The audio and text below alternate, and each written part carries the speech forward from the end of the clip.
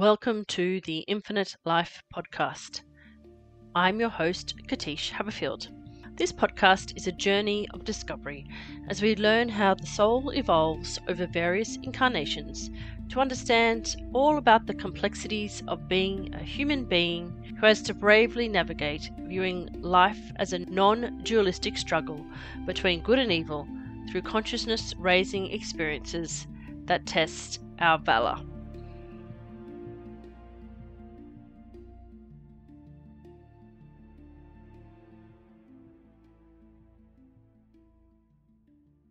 Hello again, you wonderful podcast listeners and YouTube viewers. I am thrilled to be back with you today. I'm Jennifer Moore from empathicmastery.com, and this is my Welcome to the Infinite Life podcast with Katische Haberfield.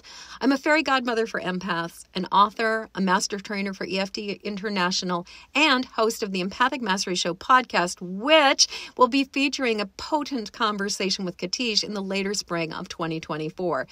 It's a pleasure to return to the second session with Katische on her Healer's Path journey. Our first session was remarkable, and this one keeps going down the rabbit hole. In this second session, Katische and I explore many different twists and turns of my soul's journey. In this episode, you'll get to witness more exploration of past life connections, personal and professional developments, plus the inevitable addressing of deeper spiritual and emotional issues, unpacking soul agreements, and Katische's expert support with helping some stuck spirits to cross over and the integration of past life experiences into my current consciousness for my growth and healing. I'll leave the rest to you to discover in the episode. So I just really want to thank you for listening. I'm Jennifer Moore, your grateful guest on the Infinite Life podcast with Katische Haberfield.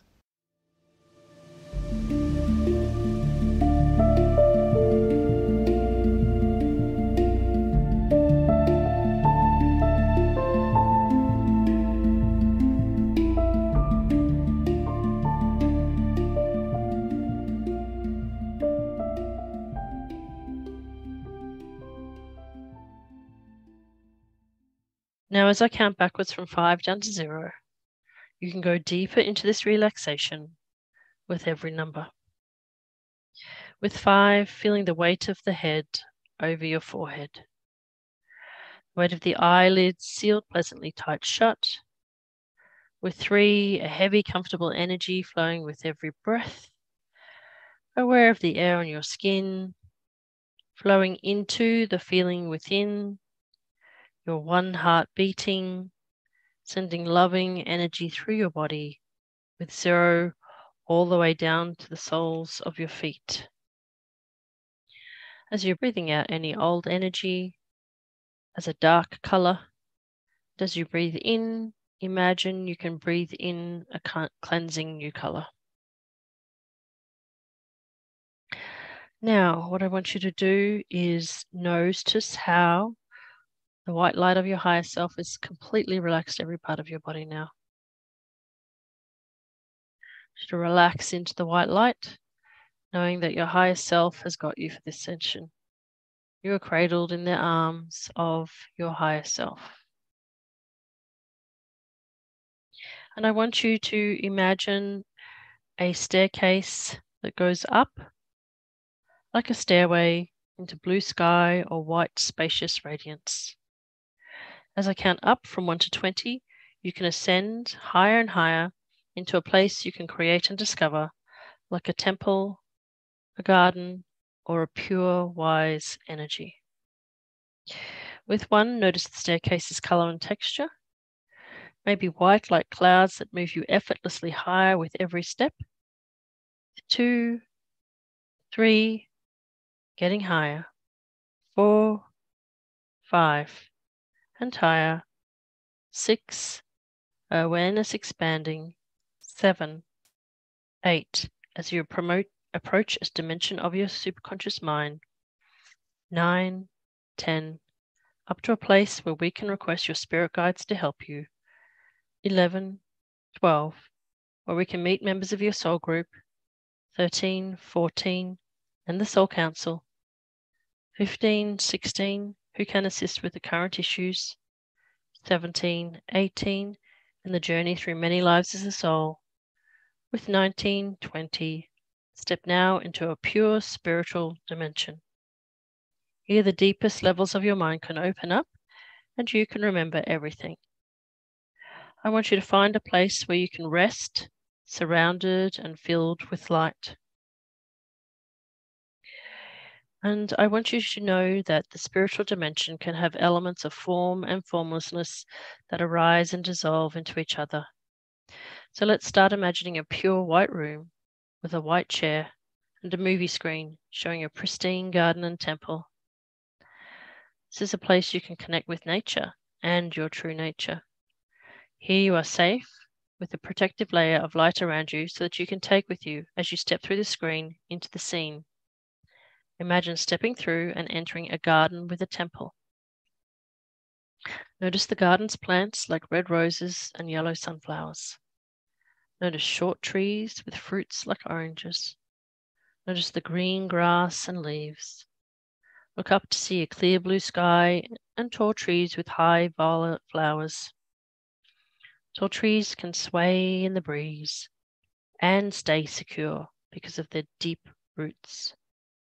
Here you can connect with a higher spiritual part of your being, knowing part of you is always securely grounded. So I want you to make your way through the garden to a healing temple where you can sit or recline comfortably. And then I want you to notice or create a crystal above you. Let this be a channel to send focus energy into your body. Imagine a blue color flowing to your throat and a purple color flowing to your forehead and third eye.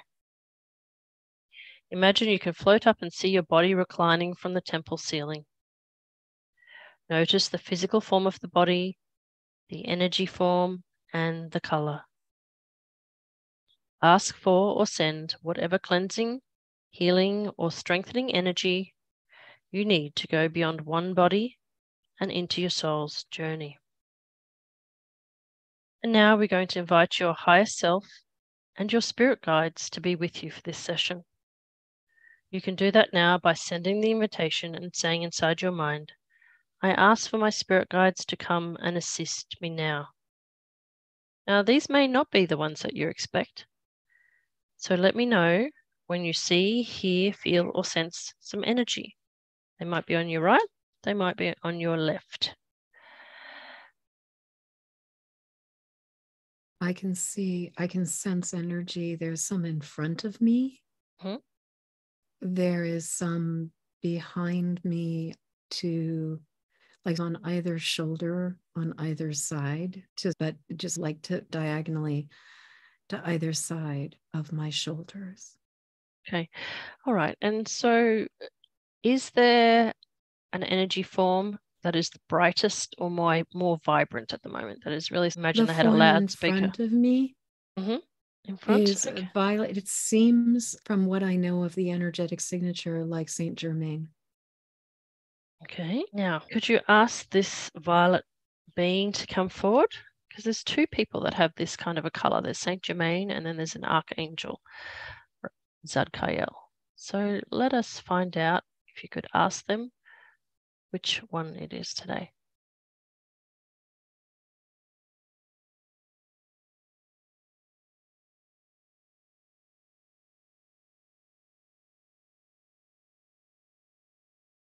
It's interesting. Their answer is right now, it doesn't matter. Right now, it doesn't matter? Okay. It doesn't matter. We are who we are. And they were just showing me like the magnitude of this violet energy. It's almost like Saint Germain would be an octave of the angel. That's correct. Yep. Yeah, that's correct. Yep. Perfect. Okay. So I just wanted to know if they wanted to, we got the message they're there. Like, so one and the same. One and the same. Okay, beautiful. So thank you for coming today. Are you going to take us to a moment in time that is important? They said we can. They're like, we can. Sorry. But you don't want to? No, they were just like, if that's what you want to do, we can. Okay. Well, sorry, Zadkiel's is quite sarcastic. We have a great banter. All right, my love, I'll be bossy then. Zadkael, you have got two choices. Either take her to the soul council straight away or take her to a moment in time, this life or a previous life, that is going to get to the crux, the root cause of an issue that we spoke about in the prelude to today's session. Okay.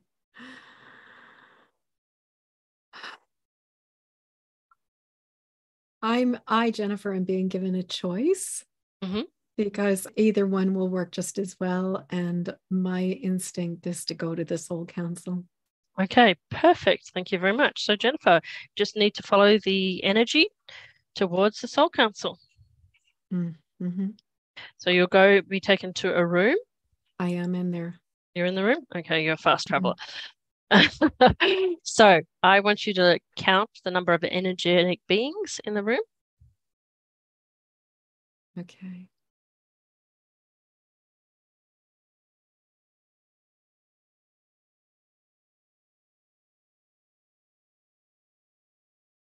There are 9 beings in front of me in a circle because the room is a circle. The room is probably 3 stories tall and it has these huge arched windows. The room is just very light. But then there are other beings behind me. It's somewhere between 15 and 18 total. Okay. So I just want you to look at the 9 beings. And there's going to be one being who looks like they're in charge of today's session. Yes. Okay. And how do they represent themselves to you? What is their form? They are larger and further forward into the center and sitting on a throne-y kind of platform, like a dais. And they energetically, they look like you could imagine them to be like a judge on a council. They look ironically Q from Star Trek Next Generation, but they're like a pyramid. Their energy is like a vortex, a cone of energy. Okay. So they can assume a human form, but they are pure. They are more energy. Yeah. And there's a lot of pale, like very bright electric blue and white light swirling around them. Okay. And is it important or is it immaterial that we have some kind of a name for the sake of this session to refer to them?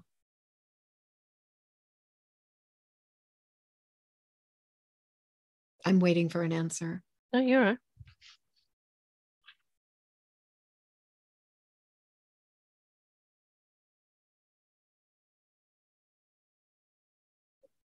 It's funny. It's on one level, it's completely immaterial. On another level, having a name to attach to is helpful.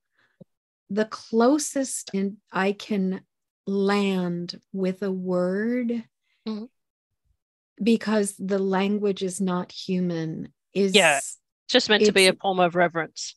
It's like Sienna. Okay, all right. And they never get offended. It's just meant to be for your mind to grasp onto and for you to know that you're addressing them as in a nice form of reference. It's just for the human mind, really. Okay, let us address some questions to Sienna and the council.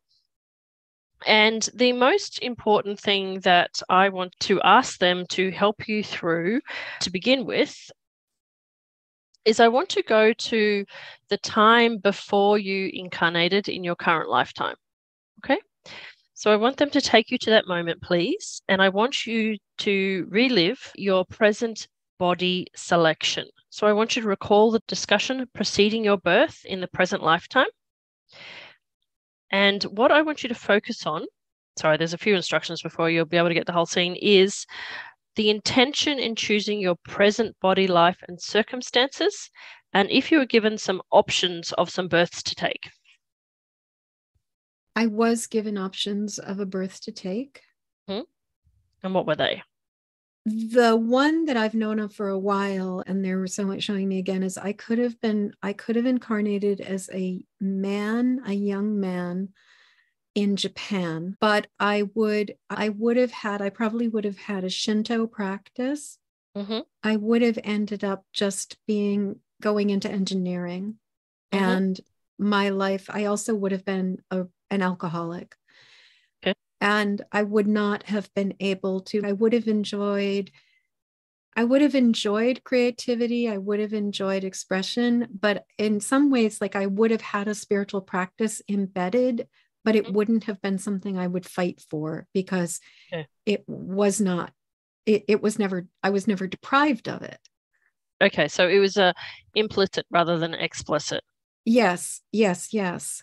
Okay. Um, And Another one that I'm just seeing now for the first time was being a little, I can see I was a little boy in the UK, in the English countryside. I'm hearing Surrey, and I would have been like the middle child, and I would have been the apple of my mother's eye. However, I also would have gotten sick and died fairly young by the time I was 7. And so it was a life where I just would not have, while I would have gotten a great deal of love and delight, it would not have been a life that would have, like, it would never have come to fruition. Like, it would not have borne much fruit for my soul's purpose. okay. And so then the third option is your current lifetime as Jennifer. Is that right? I'm just checking to see if there's any others. Others? Yep, sure. There was another life where I would have incarnated, I would have been born a couple years later than I was. I would have been female. I would have been born into a conservative family in Texas. I would have been a cheerleader. I would have followed all of the rules. And again, my faith would have been implicit. It would have been just part of it. I would have been an evangelical. And I would have married my high school sweetheart, like the captain of the football team. Mm-hmm. We would have been very prosperous. It would have been a wholly adequate life. But again, I would not have had an opportunity. I would never have had an opportunity to be creative. I would never have had an opportunity to express myself. I would not have been able to do so many of the things that I've been allowed to do in this lifetime. Okay. So thank you for letting us know those. So you chose the current lifetime basically over options where there was more focus on love and light. Mm-hmm. Okay. All right. And yeah, and in some ways more focused on ease. Like none of the other lives made my spirituality a priority.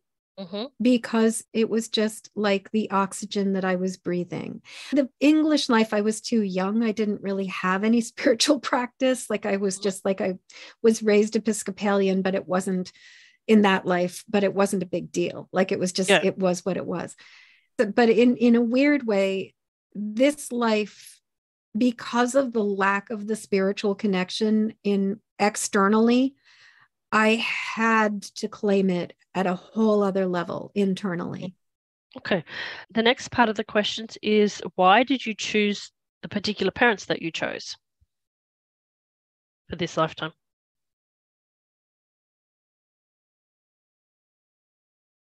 For a number of reasons. With my mother, we have a past life karma, past life connections to the convents of Europe. Mm-hmm. And just the sweetness of that. Mm-hmm. With my father, he had a lot of learning to do about the nature beyond the physical, and I was to be a teacher for him. Also, my parents provided resources. And because they were both committed to showing up and being breaking pattern breakers. Mm-hmm. And so they allowed me, there was a deep willingness on their part to give me love, physical care to get me to where I am. But also there was very little restriction to my creativity. Like they allowed me from the time I was an infant to be the creative soul that I am. There was never, I know so many creative people who had parents who stopped them in their tracks from being able to be creative. That was never stopped for me. So I got they were a good choice. Okay, perfect. All right. And in this preview for this current lifetime with these current parents, were you given options, or were there other soul group members, either immediate close soul group members or extended soul family members that you agreed to meet? There were soul family members that I would meet later in life who were not part of my biological family. And I started encountering I started encountering soulmates around the ages of 16, 17, 18 years old. As I mentioned, my mom and I have a history of the convents in other lives. I've had some encounter with my sister in a previous life, in a life as a slave in Roman times. All right. So I just want you to hold for a second. Yeah. I don't want you to think about this. Okay. I don't want you to think about this as you. I want you to look at as though you are previewing your lifetime. There is this discussion being made, and there are other people sitting with you determining key moments where you will meet them. Who are these people? You may not know them yet, but who are they, and when do you agree to meet them? For what purpose? So the first one is my friend. I'll just use initials. My friend R. Yeah, my friend R. And we met when I was 16. We really solidified our relationship at 23. We are still friends to this day. And you agreed to meet her at 16? Okay. We agreed to meet each other. And then my friend M, who we met, I don't know. We met yeah. I want you to preview it from before meeting. Don't switch back into, you got to go back into that time. Okay. Disembodied. I want you to see the conversation. So we agreed to meet when she was in her 30s and I was in my late 40s. Okay. Is there anyone else sitting around this table that you agreed to meet that you may or may not have met yet? Interestingly, my husband.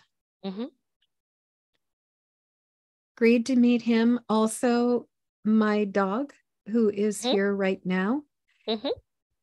And I sense that there is another person who I will meet when I'm 75 years old. Okay, great. Person 75. Perfect. Now, I want to ask you, remembering, I want you to look from the perspective of you haven't even incarnated into this life yet. This is the meeting before.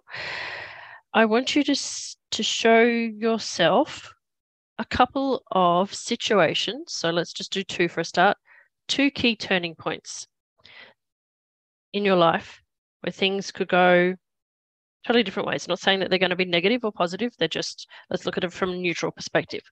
Totally. Yes. Yeah. What does your soul choose that these are going to be two key turning moments for you? The first very significant key moment was the car accident on Holy Thursday when I was 18 years old. Okay. I could have easily have slipped out and left. Like that could have been it. I could have not survived. So that was an exit point potentially. That was an exit point. Yes. Yep. Okay. Any other key moments that they're showing you? They're showing me when it was a year where a lot of people died. or it would be a year when a lot of people will die. And I got sick with Lyme disease and Lyme-induced pneumonia. That was another moment where it was like, Mm-hmm. it was another very seminal, very significant turning point. Okay. All right. And what I want to know is there are a few possible outcomes for this life, and none of them are bad. They're just multiple options. It's like you already predetermined in this planning session that there are a number of things that your soul will let you, with your human personality and your human free will, have the choice as being outcomes of this lifetime. What are some of the options that they are showing you that you agreed were potential outcomes for your soul with this body choice? I'm looking. Mm-hmm.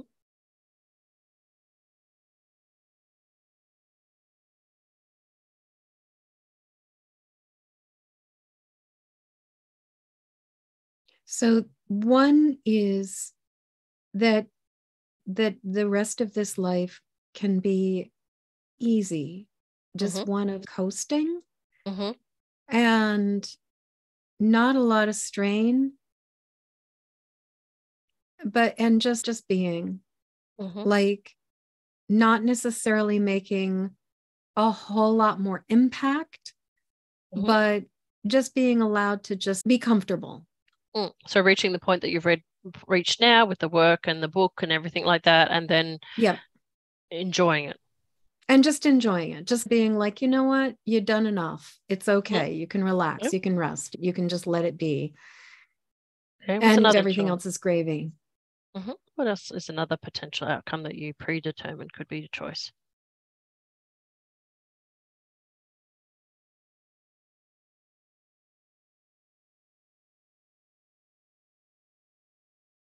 It's interesting. This one feels a little bit harder to see, but this is where the traction of the work that I've been doing, the sort of the doubt that was spoken about before we went to the council, that duality gets lifted off.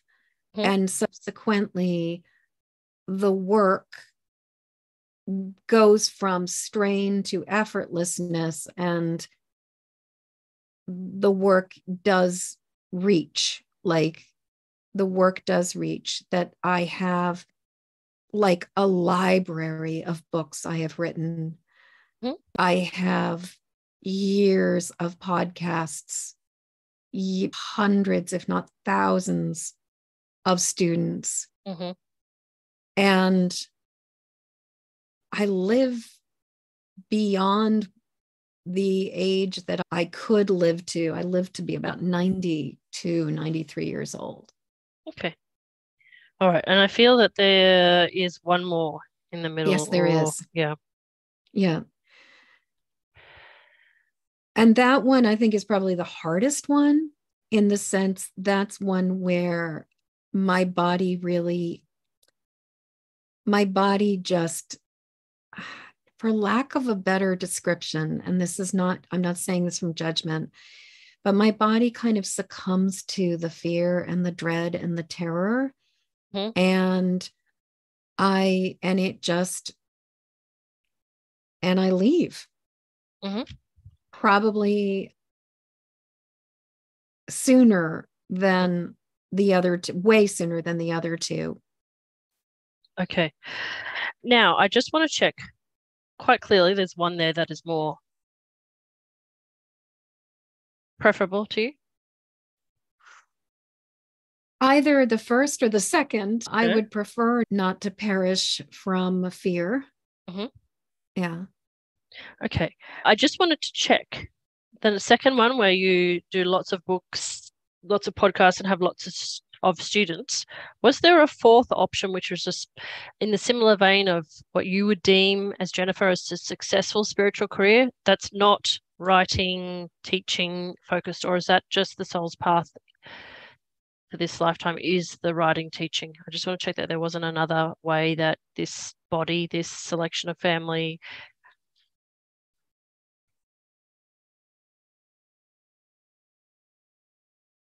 There's an option that I'm being presented with, which is that I could return to the visual art. Okay. Yeah, that I could return to the visual art, and that the way that the information comes through would be through like making art. Yeah, so the art is spiritual art, and the art disseminates the healing and the information. Is that what you mean? Yes. The art is the teaching.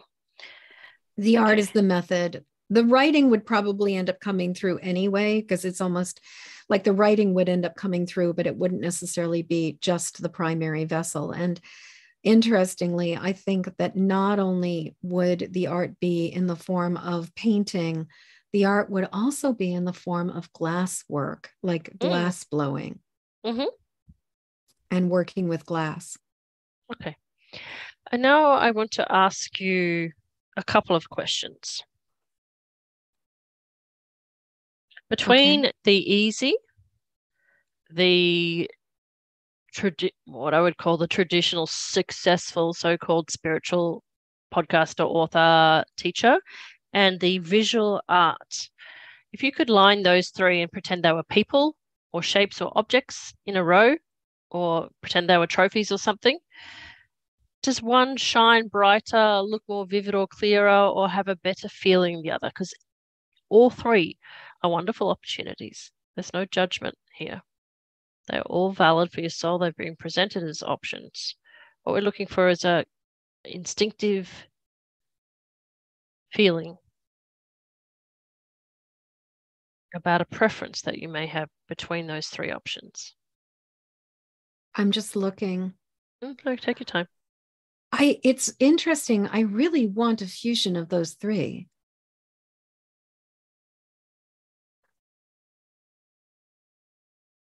I want the effortlessness and the sort of, can I use 0 F's given that the first life has? The capacity to create in this unbridled, really prolific way. Why do you assume that number 2 is going to be difficult?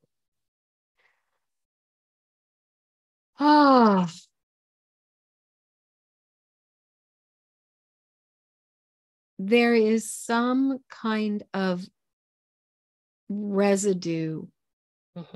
It's the marketing, isn't it? It's the whole thing of there's an energy of strain. And I don't know if it's just the marketing. It's this, my brain, I have this brain thing where it's like on off switch.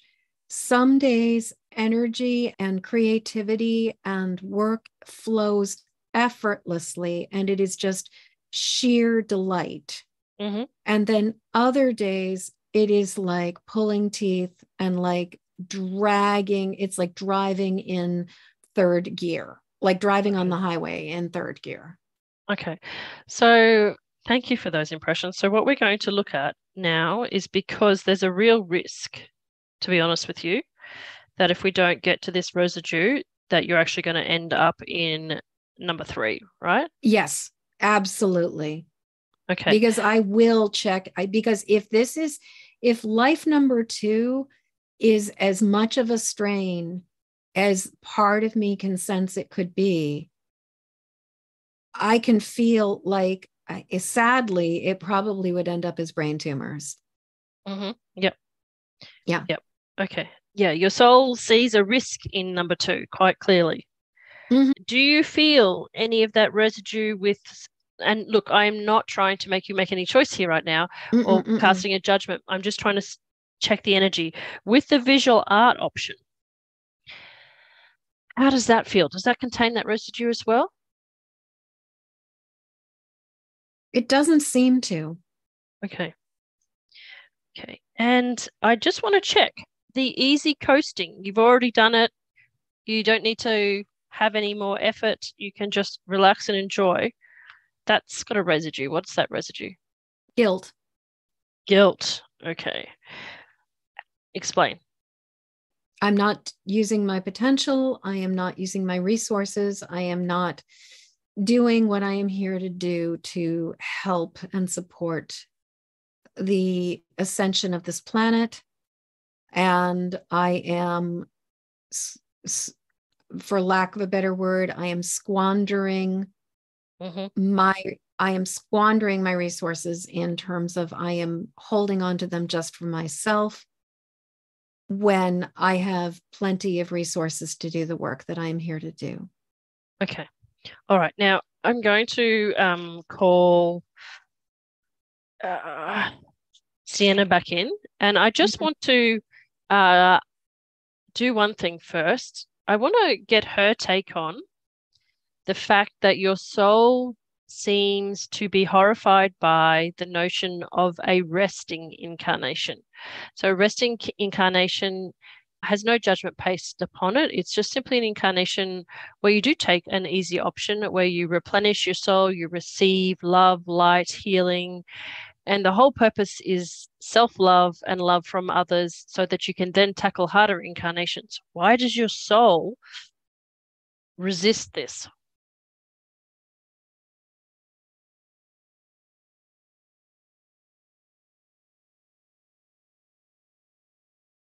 There is residue of lives and lives in the Catholic Church, in the clergy, as in the convents as a nun, and also in the working more, not necessarily as a parish person, but more in the organization and so there's some residue from multiple lives and a bit of, I think, some puritanical stuff. There's also was a life where I was developmentally or cognitively disabled, and where it was a resting life, it was a joyful life, it was a life where I was receiving a lot of love, but I also was in my intellectual capacity was really inhibited. So there's this false perception that a life of rest is a life of diminishment. Okay, so I want to clear this because it's going to impact upon your ability to fulfill what you actually want to fulfill if we've got this residue. So I'd like to call back in. So Sienna, does Sienna have anything else to say about this before we go? Because I believe that we're going to go off and investigate this. Does the Soul Council have anything else that they wish to impart knowledge-wise or wisdom-wise before we go and address a few of the outcomes of what we've discovered? I'm just listening and waiting.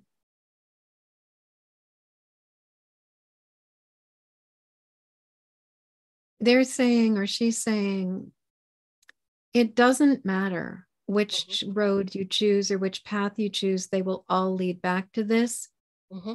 Each one has their own flavor.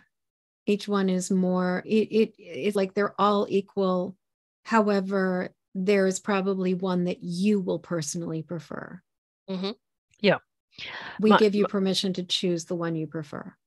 Okay. My only objective is to ensure that you don't end your life with guilt that stops you from crossing over or is residually passed on to others from this negative energy. Let's ask the purple violet energy to come back in. And beautiful. I want them just to hold space for you now as you examine what is holding you back. And either we take you to a moment in this lifetime or a previous life where we want to see if this residue of an easy life is being held in the body somewhere, because we know that you can find residue very easily in your body and that will catapult you into the right moment. So we ask them to help you cast the violet light over the body to see where there are residues of fear, residues of disliking rest, either one of those two, hanging out in your body at the moment. What I'm noticing or seeing is there's residue and energy all through from my waist to my buttocks to my hip bones, my sits bones, my root chakra. So the whole kind of belly, lower torso area. And then there's also some residue in my feet, like calcification and crystallization in my feet. Which one is a brighter color right now? They're different. The ones in my feet are like, there's this almost like very bright black, and there's white light. There's pockets of black with white light around them. Mm-hmm. And then the belly is much larger. It's much murkier. It's swirling. There's like rust color, there's brown, there's red, there's orange. There's these pockets of sort of murky, stagnant, greeny, swampy, algae black. So the belly is substantially more, like there's a lot more going on in the belly.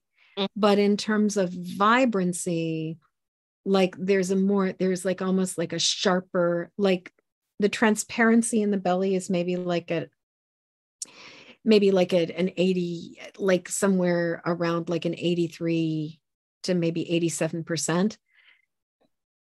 Whereas the feet are more like a 95% transparency. Mm-hmm. Or opacity. Okay. Yeah. So I'm going to go to the feet because that was my first instinct. Mm-hmm. Because in order to achieve what you want to achieve, you need your feet to carry you, right? Yes. Yes. And you may need a whole session for the abdomen. So let's examine the feet. Mm-hmm. So I want you to feel for emotions, words, or thoughts that are associated with the feet. If the feet could talk, what would they say?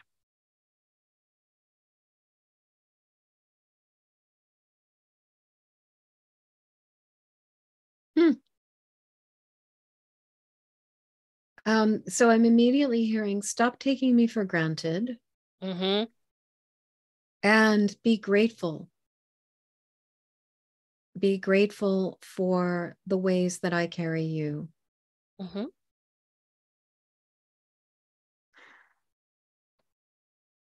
I'm just listening.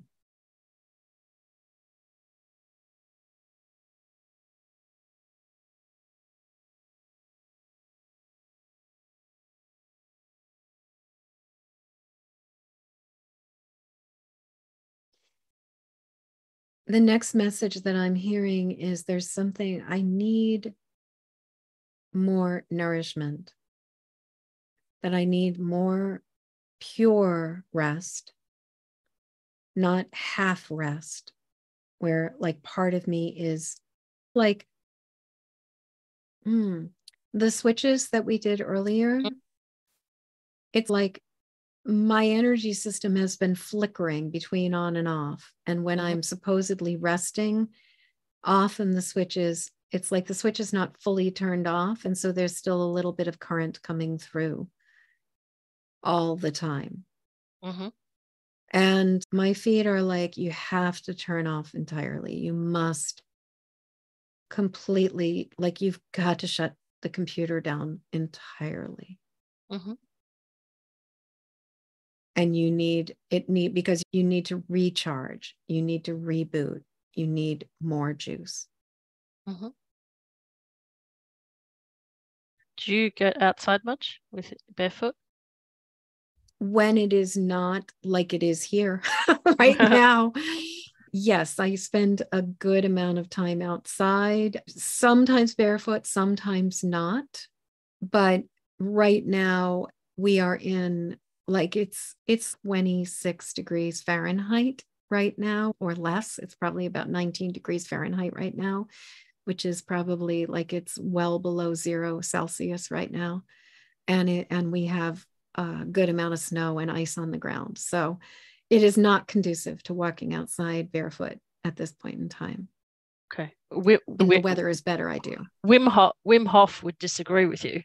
I understand Wim Hof would. And so what do your feet, like, what do your feet advise as a way that you need to discharge the energy and the electricity through your feet during the winter months? How specifically do they wish to be even for? if I was barefoot more frequently or in socked feet more frequently than wearing shoes with soles on them, I could discharge more. That the That's an easy space we solution. are, yeah, the space that we are in is close enough to the earth and is made of natural enough material that it is not hard to discharge. My feet, even if I have become very accustomed to wearing shoes a lot of the time. Okay. And if I was not wearing shoes in the house, that's enough. Okay. Perfect. Especially mindfully discharging. Great. Okay. That's an easy solution then, isn't it? Because remember, we're for ways to avert the potential that you could become ill.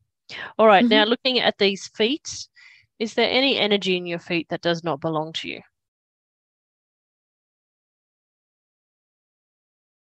Yeah. My mother had extremely narrow feet, and so shoe shopping was very hard for her as a child. I had the opposite problem. My feet were the antidote to my mother's feet, and as a small child, I had super wide feet, which made getting shoes very hard for me as well. And my feet, as I became an adult, just normalized, and I have just normal width feet now. But as a child, and so I'm just seeing that this tension around compensating from my mother's feet. Okay, Yeah. so you're ready to release that now? Yes. Okay, so exhale and release. Oh, okay. Yeah.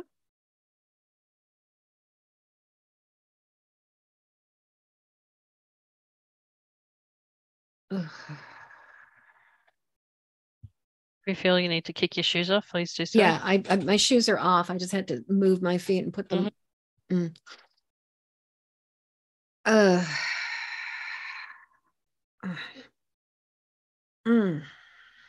Ooh, that was a lot of energy. I really felt that up in the back of my skull as well. Okay, yeah, it's all connected. All right, now I'm interested in the words "stop taking me for granted" because they sound like humanistic words to me. Can you examine those words? They're slippery. It's amorphous. Slippery, amorphous energy belong to a being.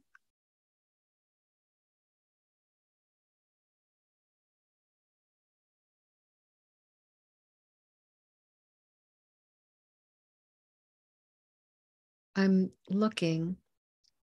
I can see something about my father's mother, the one I mentioned earlier.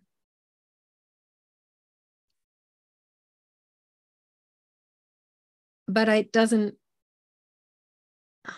She had she had an orthotic in one. She had a unbalanced hips, so she had a wedge in one shoe. And she wore Chinese slippers a lot of the time because they were comfortable for her. I don't understand why her feet and her story is tied to "stop taking me for granted." I think she's here. Can you?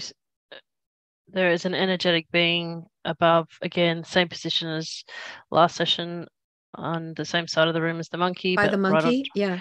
Yeah, but above your shoulder. Is that her?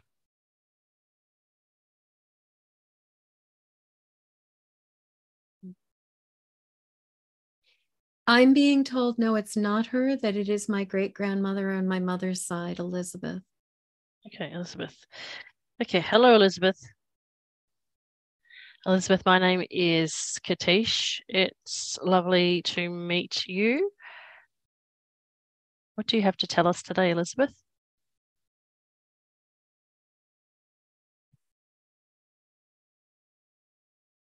Hmm.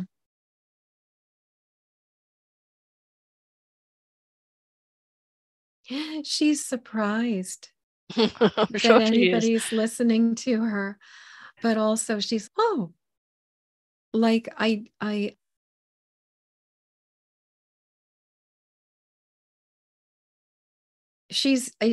does not, it's like she's almost been summoned as opposed to she's just been stuck here. Mm-hmm.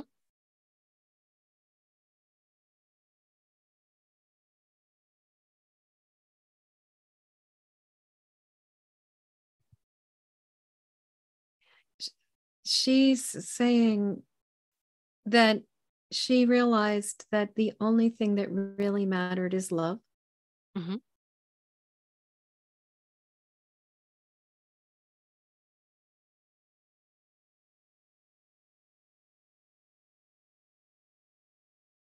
She's been watching from the other side Mm-hmm. and keeping an eye on me. Mm-hmm. She's also giving me a message about current family situation where she's just, it's going to work itself out. Don't worry about it. Avoid, Okay. just don't engage. Mm-hmm. Can you ask her the connection to the feet and why there's her residual energy in your feet?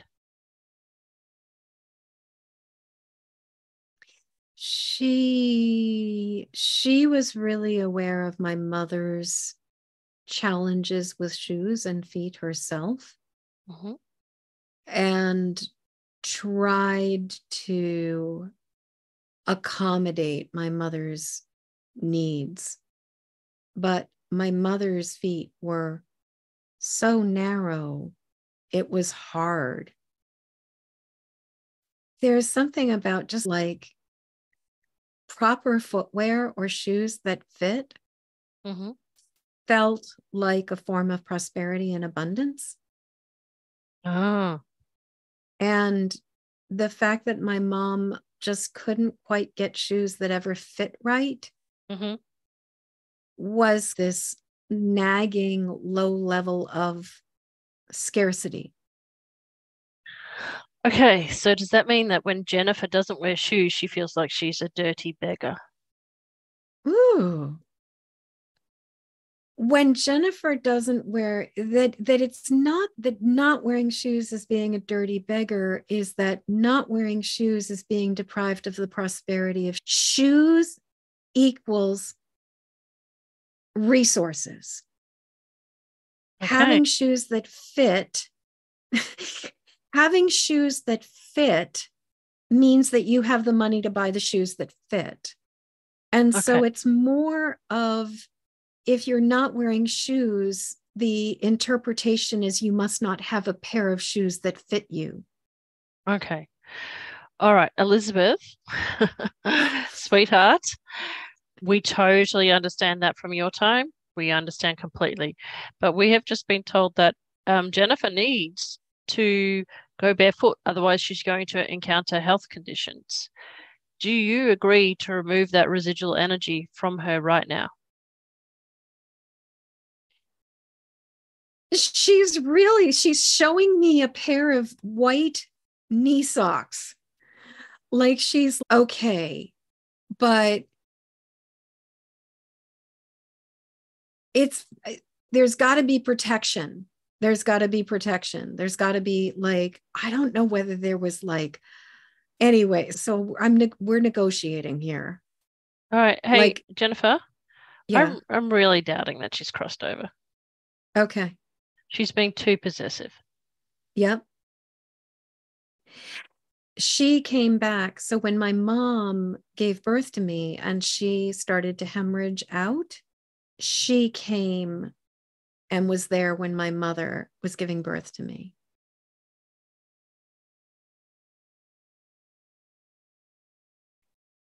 And she's been watching me ever since. On which side? In terms of the physical, Did she from I had think she? you're right. Yeah, No, I don't I think you're right. I think she's done a very good job of kind of like tending. pretending or acting as it, but I think you're right. I think she did. I think she has. And Lee, she lived so, and here's the thing, Lee lived with her. Ah, there's a connection. And Shirley, Lee, and Elizabeth all lived together after Shirley's father, John, died. Mm-hmm. So do we have Shirley as well? Do we have Shirley with her as well? Shirley's alive, but not Shirley's around. Shirley is physically alive. However, she has pretty severe dementia. Okay. And it's looking like it's getting close to her time. Okay. All right. So if you're sensing her in and out, yeah. that's why you're sensing her in and out. Elizabeth, my darling, we love you very much. We understand your maternal responsibility to look after those who come in your heritage. However, my dear, the bigger responsibility that you have is to ensure that you do not imprint on your heritage. And by not crossing to the light, you are draining their energy rather than providing resources for them. Okay, it's vital to your soul that you cross over because your soul requires you back. You have other tasks to do. Your soul needs to grieve from your death, and your children, through all incarnations, need to remove that grief from their soul as well. So, being in the feet of Jennifer is actually draining her energy, because what's happening is that you are taking the electricity and the energy, the life force energy, out of Jennifer's feet, which should be going into the earth, and using it to fuel your incarnation that was supposed to be finished. So you are robbing Mother Gaia of the earth energy that Mother Gaia needs, and you're keeping the energy for yourself. Now, I know this sounds very harsh, and I don't normally talk harshly, but I wish to be very clear and frank with you, and to be honest with you so you can see the implications. We wish you well, but we wish for you to return to the light right now. You can be a spiritual guide to Jennifer from the light, where you will be healed and you will have the higher wisdom perspective to help her.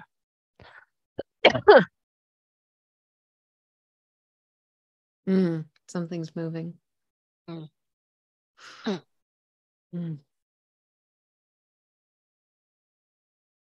It was never her intention. No. She just believed that by sticking around and keeping an eye on my mother and then subsequently me, I was literally named after her. It's my middle name. Mm-hmm. That she has been aiding and supporting and helping. Yeah. But she can see what it has done is it's acted almost as a rubber soul between me and the earth. Mm-hmm. Like she has acted as insulation between me and the conduit that supports me. Yeah. Yeah. And we can understand that it wasn't your intention, and these things happen. Mm-hmm. But can we bring in an angel to help you transition now, my dear? Mm-hmm. Okay. I'm pretty sure our favorite purple angel is just hanging by. So look for the purple tinted light.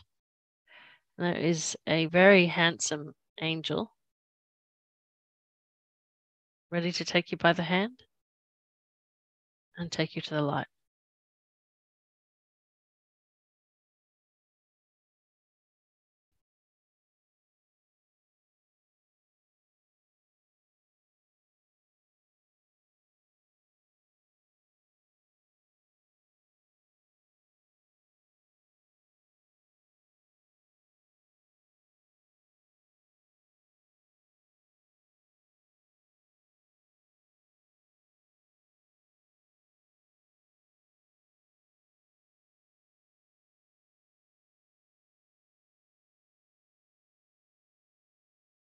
Is she resisting?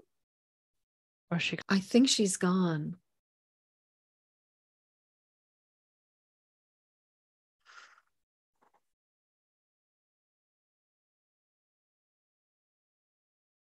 I got an energetic confirmation that she's gone, but I feel like there's maybe somebody else has come forward now. That is very, there's I more energy. wonder, I wonder if There's definite energy around your face now. It's right in front of your face. I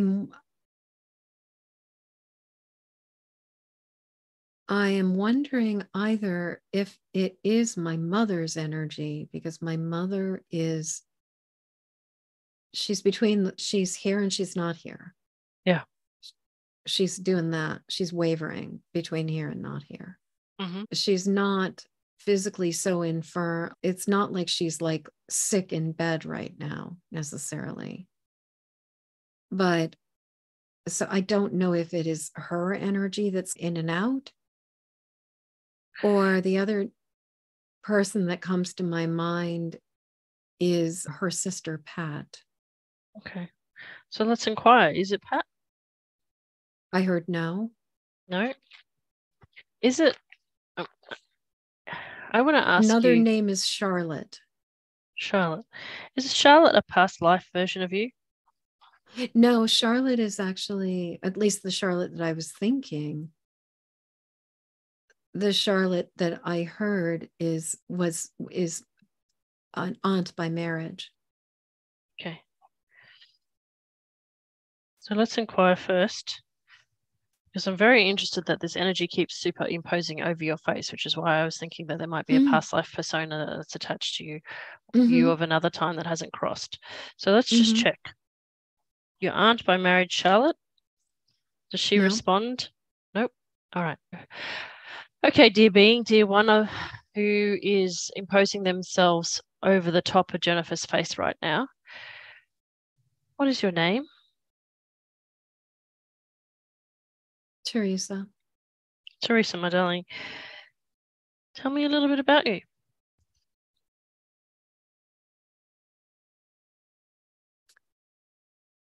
My life has been devoted and dedicated to the convent. Mm-hmm.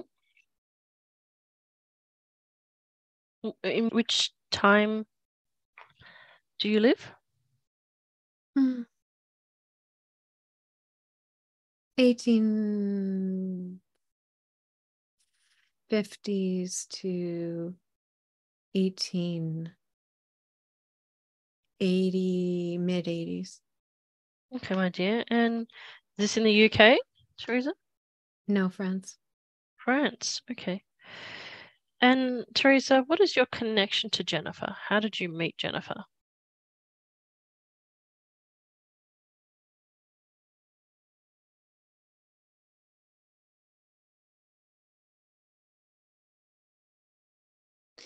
You are right. This is a previous incarnation of her soul. Okay, my darling. And the reason why I could recognize it is I've had exactly the same experience. So my heart goes out to both of you. I understand. At a soul level, I completely understand, my dear. Teresa, could you take us back into your life for a few brief moments, because it is also Jennifer's life, and we would like to witness your story, because obviously I feel like crying. So there's something here that is really important that nobody has ever seen that you really need to tell somebody today. And we're here to be your friends and to hear your story, my darling. It's very important to us, and it's very important to your soul. Jennifer, are you in agreement that you take us back? Okay, so the two of you literally can just step back into a really important scene in Teresa's life so we can let her be the storyteller. There's something very emotional that needs to come out here. Woo. Yeah, no, my brother, died of tuberculosis. Mm-hmm. I was 9. Mm-hmm. He was about 18 or 20. I come from a very large family. Mm-hmm. He was my favorite. Mm-hmm. And I was just bereft when he left. Mm-hmm. And I had prayed so hard for him to not die. Mm-hmm. I prayed so hard. I did novena after novena. I prayed. I went without meals. I sacrificed as much as I could, and he still died. Okay. And my darling,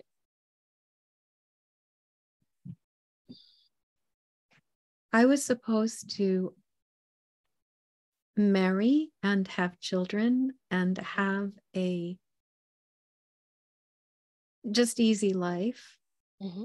But I felt so sad, but also so guilty that I couldn't save him, that I entered the convent at the age of 14 and a half, 15 years old, as a way to do penance for his death. Okay. So, a couple of questions, my darling. Mm-hmm.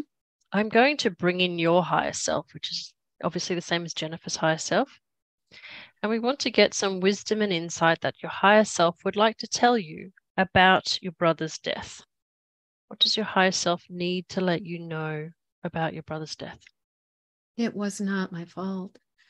There was nothing I could have possibly done to change the circumstances. Mm-hmm. No amount of prayer, fasting, or sacrifice would have changed the outcome. Okay. And my brother did not want the outcome that I gave myself for me. He wanted me to be happy. He would have been able to reincarnate as one of my children, as a son of mine, if I had not been grieving so deeply that I basically just shut my own life down. Okay. And did he cross to the light, or did your guilt keep him down?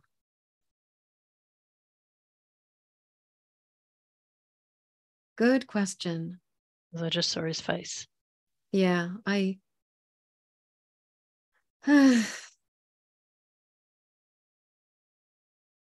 he was expecting to reincarnate through me. So it was this thing where, yeah, he ended up getting stuck here. Okay. What's his name? Jean. Jean. Okay. I'm just going to keep you in this lifetime, and we're just going to go to Jean's deathbed. Okay. So everybody's going to move to Jean's deathbed. Okay. And Jean, my darling. It smells so icky. Yeah. I'm 9. Mm-hmm. It smells so gross. Okay. Now, Jean, I'm talking to you right now, my darling. Jean-Pierre. Jean-Pierre. Hello, Jean. My name is Katische. Now, in a few moments, you're going to die. And what I want you to do is look for the angel. It's really important that as you cross to the light, you look for the angel and turn around and blow your sister a kiss so that she knows that you are safe, and so that kiss can energetically impart a great wash of peace. Because what I want you to do is we need you to cross over to the light now. Mm-hmm. Okay, so let me know when you see the angel. Okay. Wait. All right. So God bless, Godspeed, and it's time to go to the light now, darling.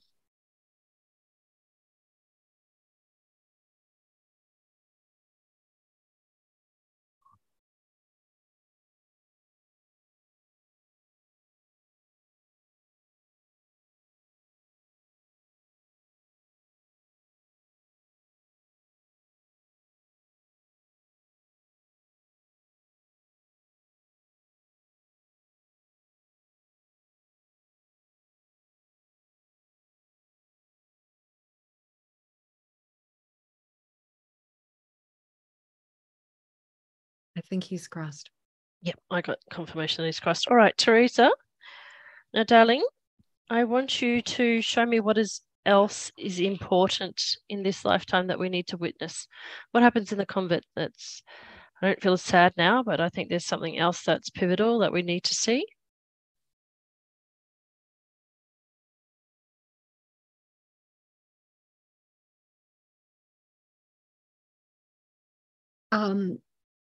There was a diverting of funds. Mm-hmm. There was corruption within our diocese. Mm-hmm. And I was very disenchanted because I came to the convent with guilt, but also with a childlike innocence and love and devotion. And I witnessed misappropriation of funds, unfairness, things like the Mother Superior and her small posse of, or cohort of sisters getting all of the choice cuts, all of the best, while many of us were subsisting on porridge.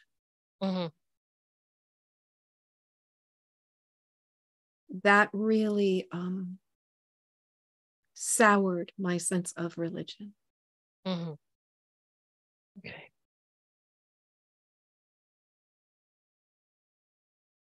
And is there anything else that we need to witness that you need to tell us about the story of your life?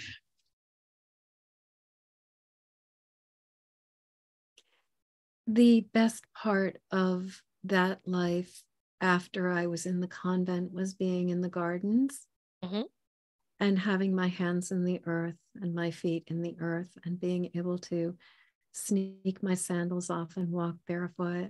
It's all connected. Yep. And also, there was another sister that I adored her. I just adored her. The relationship was never realized romantically, but there was a deep love, a deep intimacy between us. And then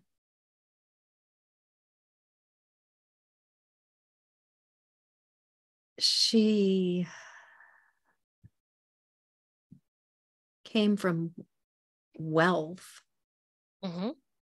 And it's like she may not have even been a sister or something. It was almost like she was living there for a period of time. And then when circumstances changed, she left and went back to her family.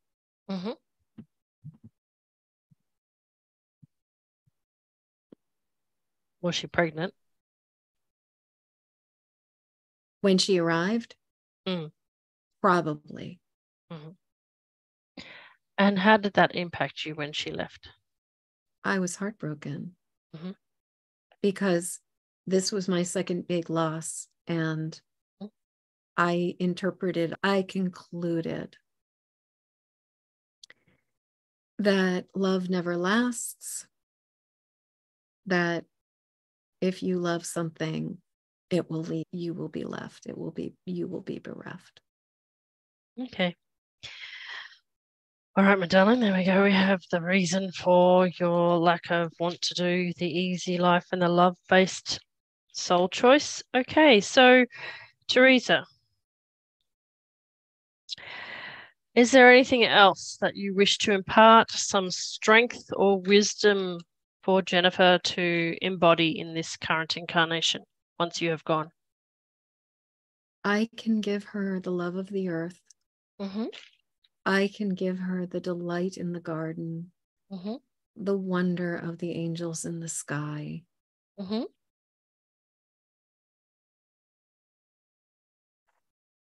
I can give her the ability to sleep anywhere at any time.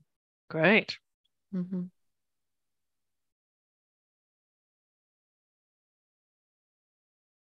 right. So if you could give her those gifts, and then I'd like you to give her a hug. And I would like to call in our angels if you are ready to go. I am ready to go. All right, my darling. Thank you so much. Thank you for your honesty. Thank you for showing us your brother and allowing him to cross over. And thank you for the transference and gifts. We wish you well. God bless, Godspeed. And your favorite angel is coming to take you now.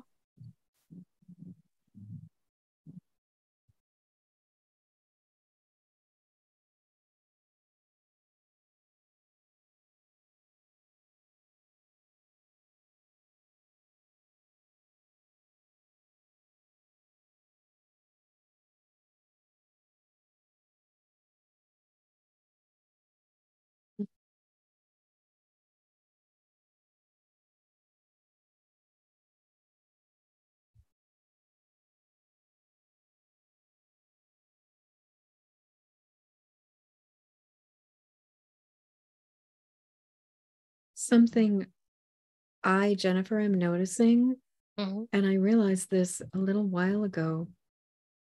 When I have past life memories, I remember them as my own. There's no intersection, there's no separation between me and who I have been. And my experience is that I jump from body to body and have had many lives, but that in listening to so many people, when they remember a life, it's as if they're seeing a story or they're recalling it as if it is somebody else. I always recall it as if it's my own. And what's interesting is, as Teresa or Therese is trying to, she's working to cross over, I'm conscious of her awareness of this. Like I'm experiencing it as if it's me trying to cross over. Okay, so you need to release her, Teresa, let go. And I think the reason is that there is many versions of you who have not crossed over. I agree. And so with your permission, because we've been going 2 hours, may I just extend the session a little longer? Yes, please. Okay, so we might just take the third session and just turn it into this session now if you don't have anything. That sounds great. Okay. All right. So I'm going to need to call in the big guns here, please. Can I have Archangel Michael and Archangel Zadkiel? I'd like Archangel Raphael, Gabriel, Uriel, Ariel, everyone. And Jezreel. Great. Perfect. I would like the entire energetic team to be with us now because we have a need to create a massive amount of life. I know I have experienced this myself as well, which is why I can identify. I have held back my own soul from crossing over in many lifetimes. And what I would like to, and I can still see the energy over your face, which is a confirmation. I would like the angelic assistance because we can't speak to possibly every single portion of Jennifer who hasn't crossed over. No, there are thousands. Yeah. And this is what's holding you back. So we need to get angelic assistance to basically do a rescue. We're calling in the rescue spirits of light and the entire team to help us cross over all of the incarnations of Jennifer who have not crossed. So we do this without any judgment. We send them huge amounts of light. And Jennifer, the way that I visualized this when I had to do this for myself was it was though I saw the very versions of me represented as like a firecracker or a ball of light that was shot out of a cannon and into the heavens. So it was, for me, there was something that I needed to activate, to press a button or light a fire, which then they exploded as crackers into the heavenly realm, or there will be some appropriate, level of visualization that you can. I'm seeing a dandelion. Yeah, and just a dandelion pod or a dandelion seed pod or puff. But the seeds are made of pure light. And what I'm doing is there's a number of, like I have a bouquet of dandelions. And so just blowing on. Oh.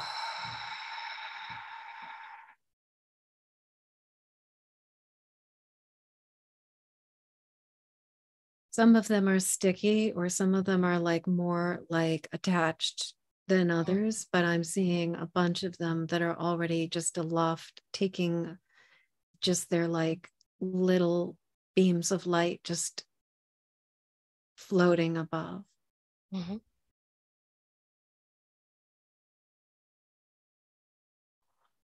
So the angels can impart their healing rays to dissolve the stickiness.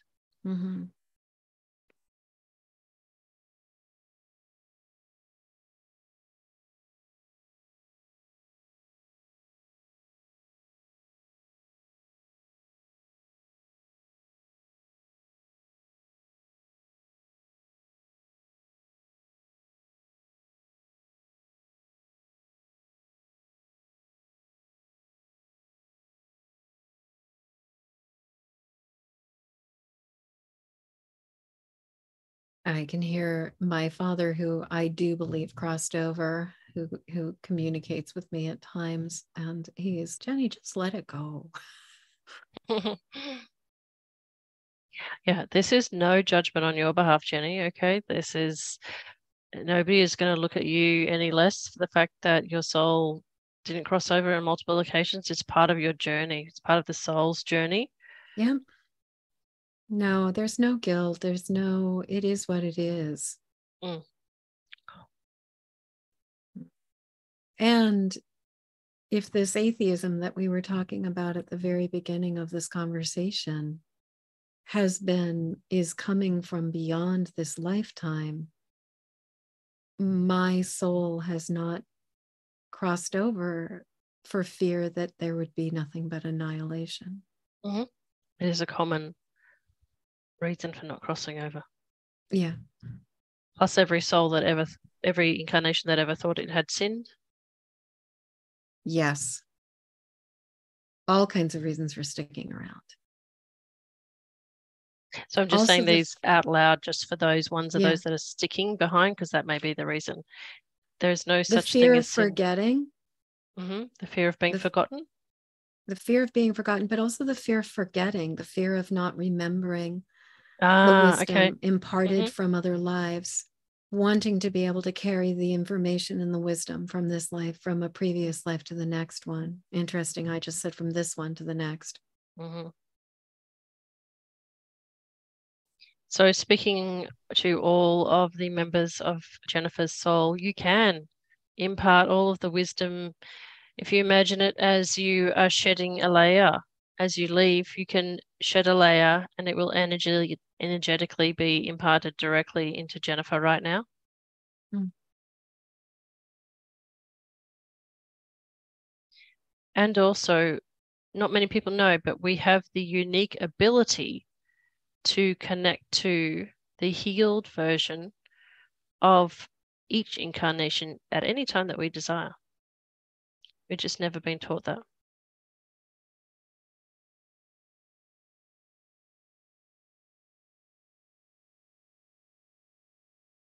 And you'll be able to find, Jennifer, that you can do this through the Akashic records.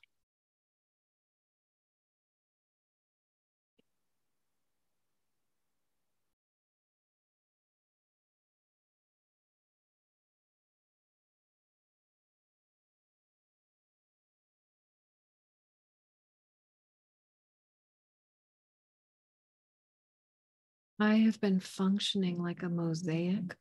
I understand. Yeah.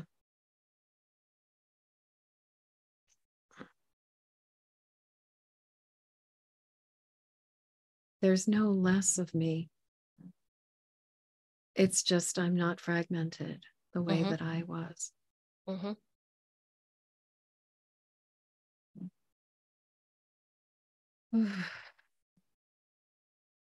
And if there are any sticky ones that seem to have a silver thread with a fragmented personality of their incarnation, as soon as they pull in that silver thread, which will have a balloon attached to it, and integrate that back into themselves, they will be able to shoot up to the light.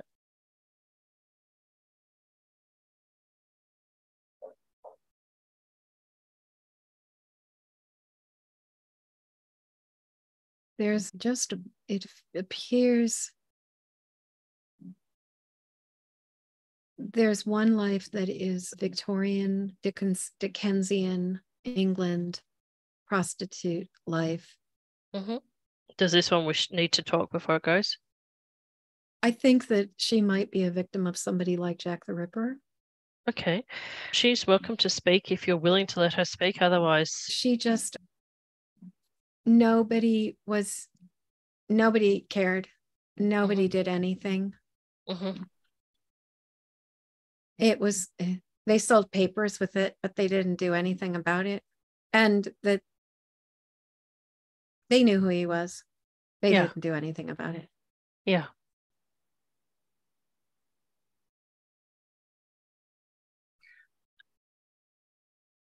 You can tell her that I think there are many authors that have postulated who the identity is, and I know that one of them got it right, so it's okay. Her memory has been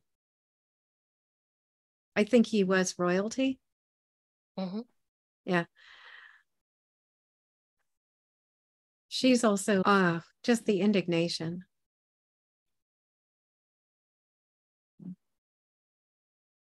Mm.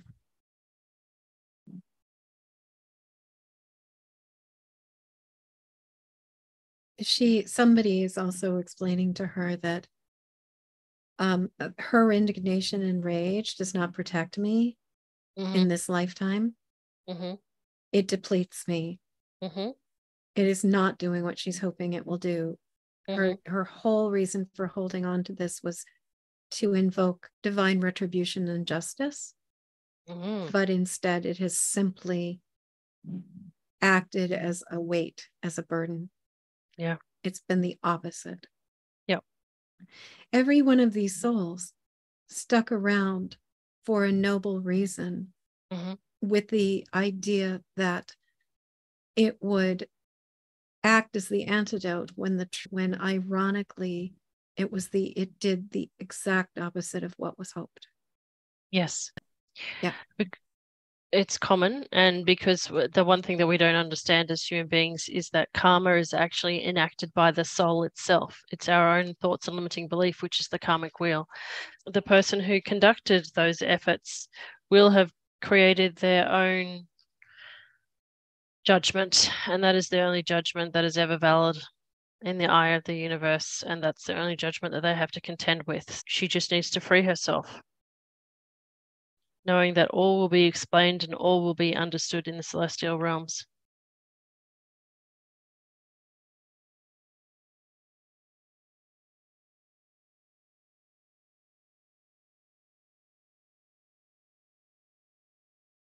She had a sister, Mm-hmm. a younger sister, Mm-hmm. who worked in the mills and got disabled, was lame, Mm-hmm. and she couldn't die. She couldn't leave because she was worried about her sister. Okay. So I think she'll find that the angels can show her sister in the light. Yeah, her sister crossed over. Mm-hmm. Her sister was something like, her name was like Maisie. And I think her name was something like Poppy. Mm-hmm.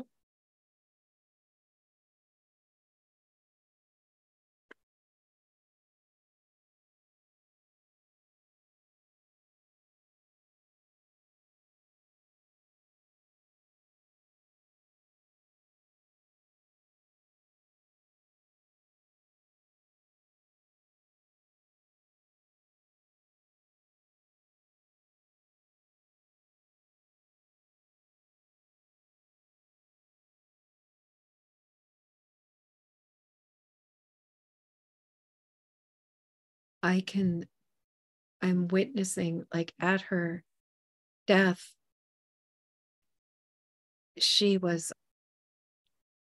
the ancestors came, the angels and ancestors came to get her. She Mm-hmm. refused to go. Yeah. The angels have to abide with free will. Yeah. Oh.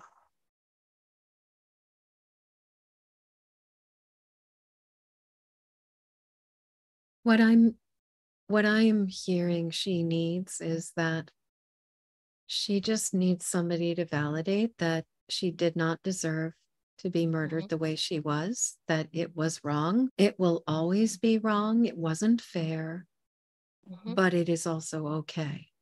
Mm-hmm.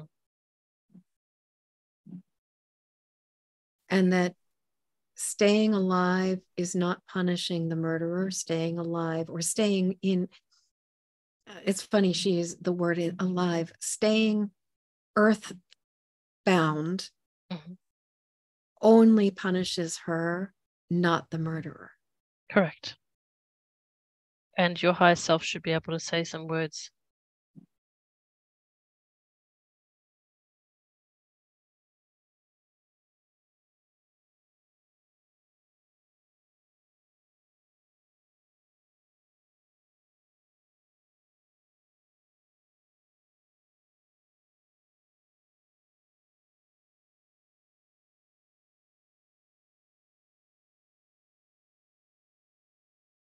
I'm hearing that the paradox is that the murderer feeds on the misery of souls, a soul like hers trapped and stuck, or of an incarnation like hers trapped and stuck.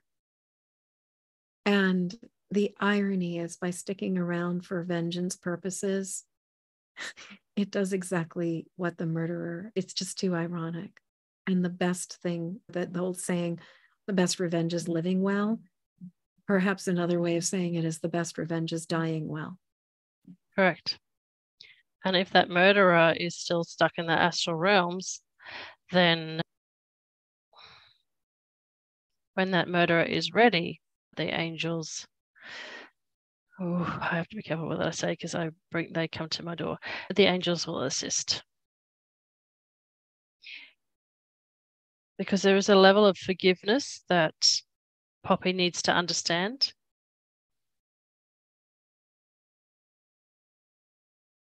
But she may not be ready to do that yet, and she needs to cross irrespective. Mm-hmm. Because she will receive that realization on the other side. The higher self, the whole higher soul, the oversoul has that already, and is imparting it to her. Okay. And the deep sense of forgiveness is the way through. There's no end game. There is no losing. It was an unfortunate event.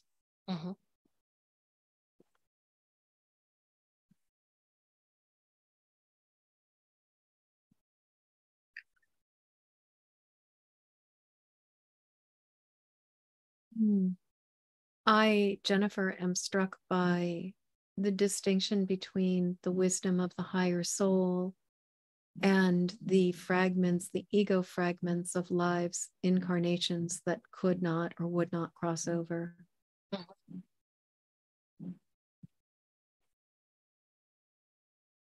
Who is the person that is vomiting? Who is the person that is vomiting?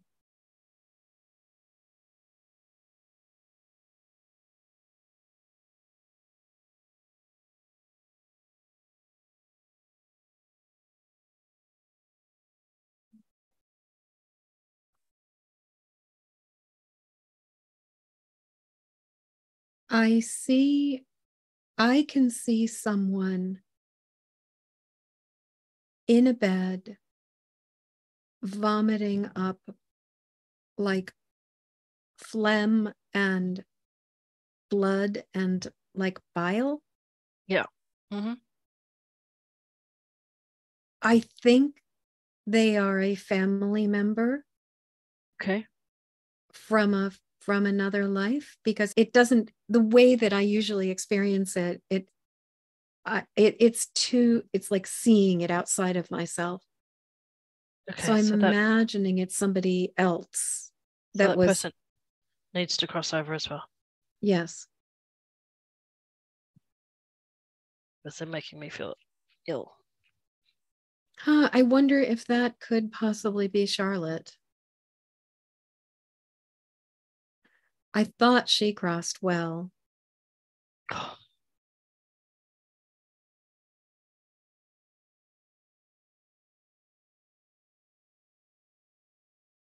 No.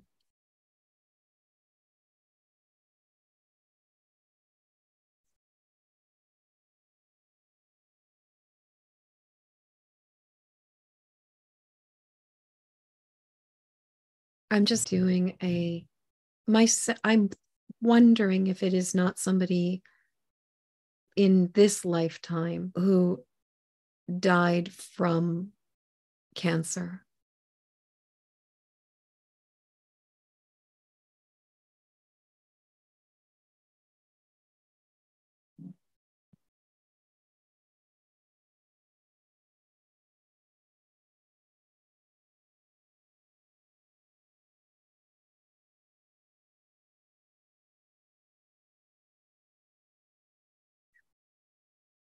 The image that I'm seeing is actually, it's like somebody that was associated with Poppy.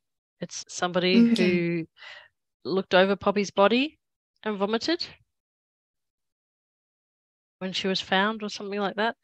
I just see like a top hat and suit.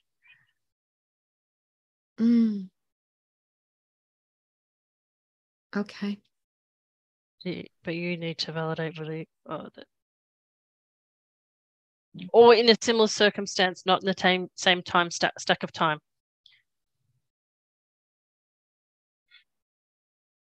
So more, yes. The soul experiences opposites. So lean into the fact that though it might horrify Poppy, that maybe you experience the opposite. As in being a murderer, being a killer. Yeah. Yes. Yeah.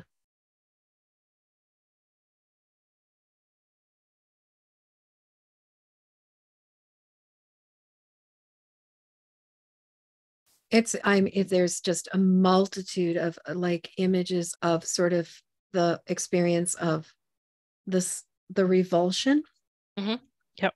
of finding corpses.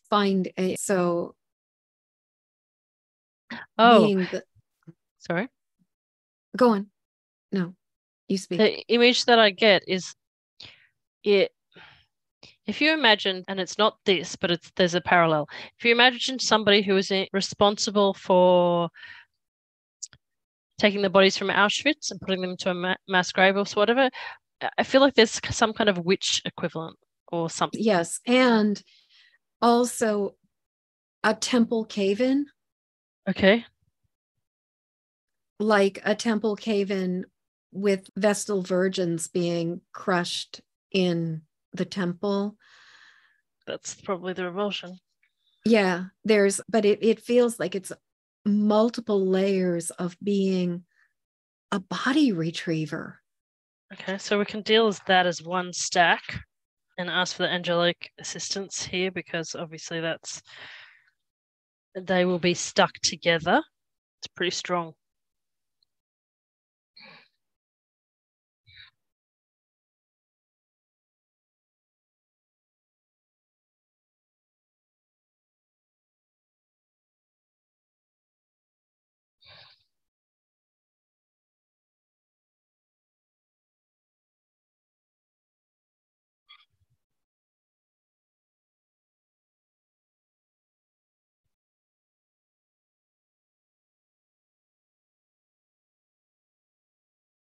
I can see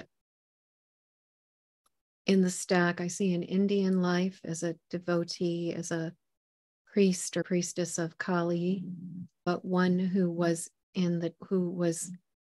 in, there was a devotion that was the devotion to death, the charnel. Okay.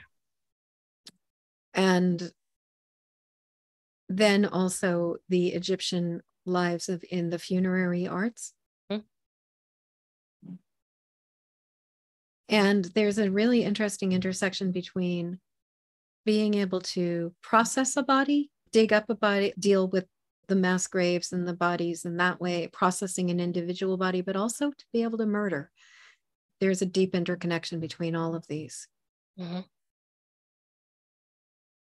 Because they all require the dismissal of revulsion in order to be able to do it effectively.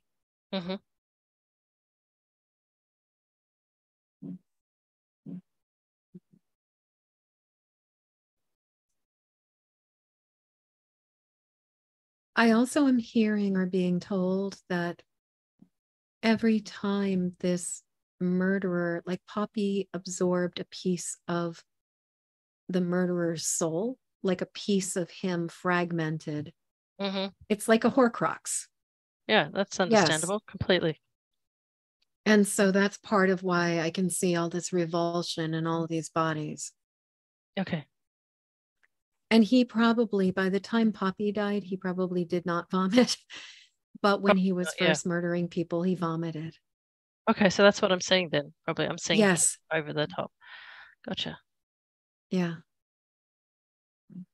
Okay, so then we asked the angels, Archangel Raphael, to release these, let's call them Horcruxes, fragments of the murderer. because they need to be reintegrated. Because we wish all souls well. Yes.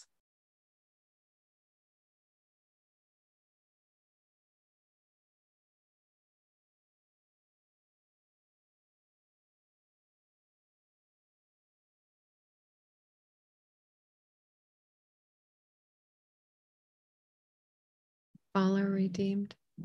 All are redeemed? All are redeemed. Okay. So, my last question. Jessica Ann. Mm-hmm. Why are you still here?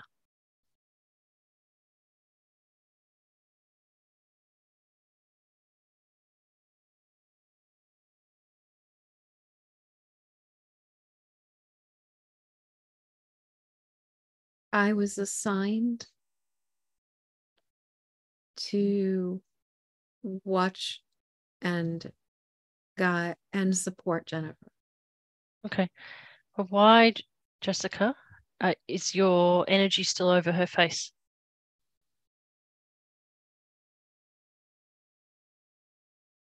If all souls have been redeemed, all versions of Jennifer who did not cross over have been crossed over. Why is your energy still over her face? All souls that are redeemed was not saying all souls are crossed over. All souls are Okay. redeemed. Okay. In no matter how heinous the behavior has been, also souls are redeemed. Okay, perfect. Thank you for the clarification. Yeah.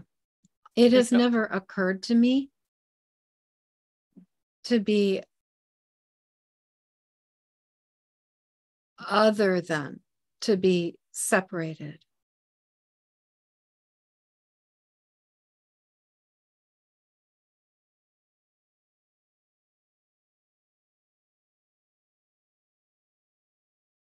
Ask me another question I may be able to answer. Okay, so I'm going to ask Archangel Michael to come in with his sword of truth, and same with Zadkiel. He's got the dagger of truth. They're not actually called that, but that's the way my brain deals with it. They will cast the truth. And your higher self can also step in because we've got the energy over on the left-hand side of up near your book is actually some energy right now. So there's Ethereal's spear, which is another tool of great power. Okay, I'm not familiar with that one, so you can. It's actually just right on your book, yeah. So it's the book that's where it's got the purple swirling energy. Yeah, that's where the energy is right now. Mm-hmm. So is there some empathy that you need to bring in, some knowledge to deal with this situation?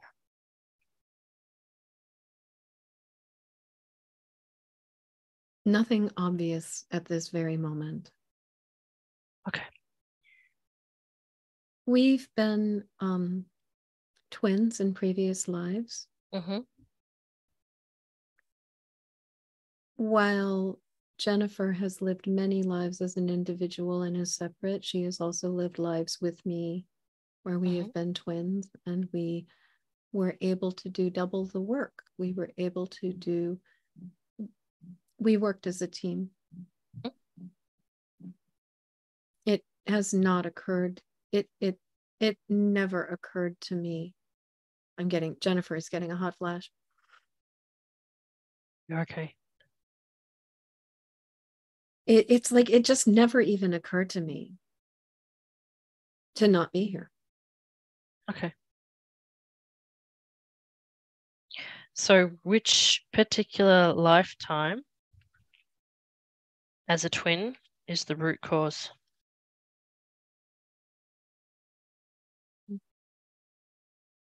I'm being shown a perfume shop in late 1600s, early 1700s in Europe. Maybe At first I thought either France or England, but it seems like it could have been either Florence or Vienna. Mm-hmm. And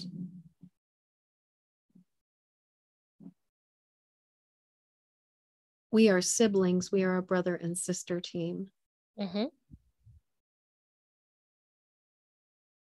The brother gets the notoriety, Mm-hmm. but the sister had the nose. Mm-hmm. In this life, in Jennifer was the sister, I was the brother. Mm-hmm.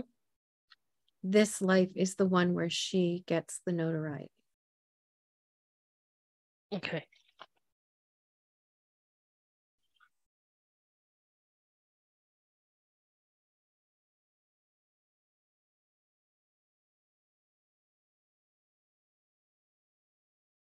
We are willing to do whatever works best. Okay. So I want to reassure you, Jessica, and all the other names that you've been, that going to the light does not mean that you are separate from Jennifer, because separation is an illusion, okay? Mm-hmm. The soul cannot be disconnected from other parts of the soul. Mm-hmm. It's impossible. You're always one. It's just that you have different adventures. And whilst I understand that you enjoy when you have adventures together, it is best for both of you to also experience adventures apart. Because when you have adventures apart, one of you can act as an advisor to the other. Because the one that's in spirit, that is formed and back integrated with the soul, has the wisdom of the soul to impart to the one who is incarnated. Do you see that difference? Okay. So, who is going to take you to the light?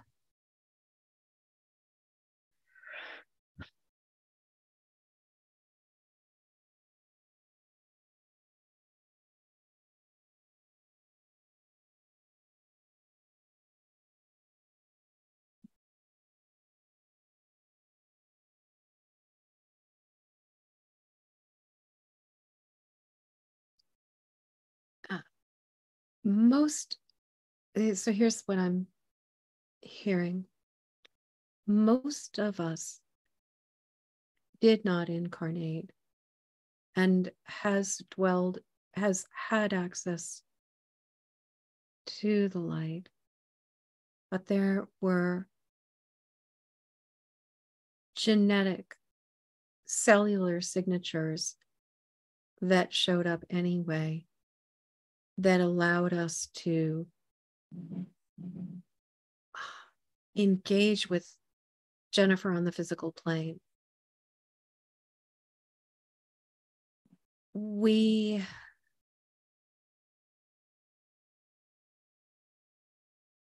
were mistaken. Okay.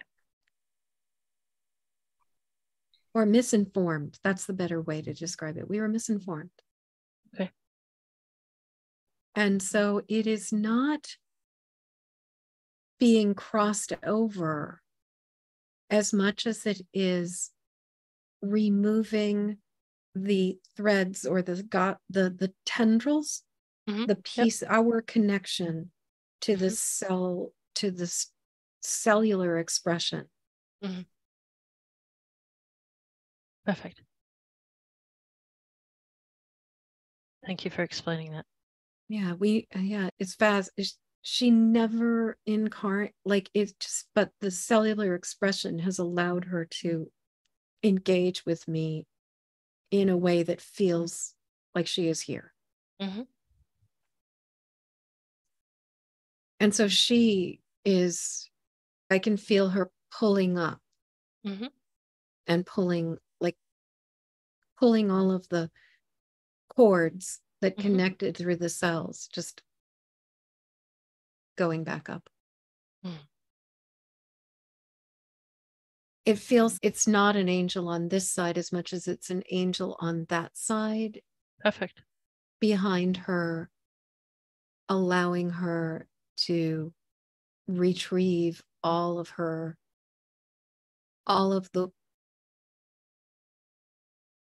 debris, the residue that existed in the cellular expression. Ooh.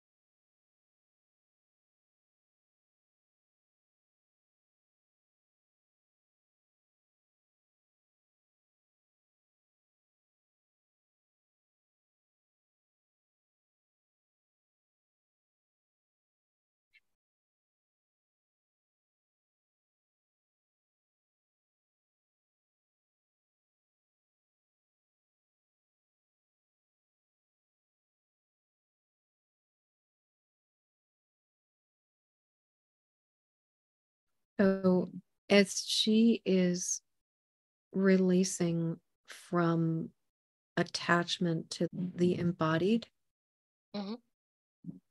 I am also seeing how the work that I have done in the past with people in honoring their dead, that there have been some souls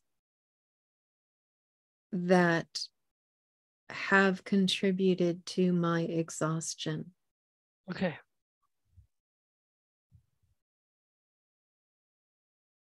And going back to the pivot year of 2013, that was a year when 5 people in my family died, and 4 people who were either very close to people I was close to or that I was close to myself died. It was like, it was just quite a year.